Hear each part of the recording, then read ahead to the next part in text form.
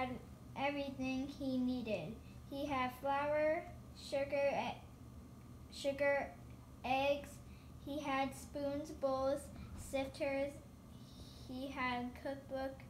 He had a pan, and he had a good cat to keep him company. Mr. Potter baked all night long. His first cake fell flat.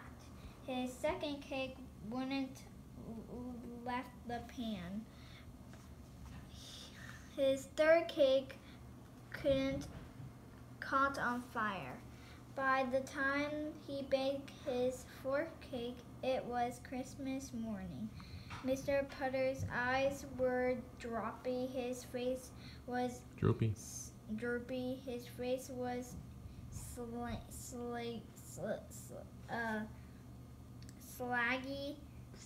saggy. He was moving very slowly. But Mr. Potter did not give up, and by 9 o'clock in the morning, he had made the most beautiful Christmas cake in the whole world.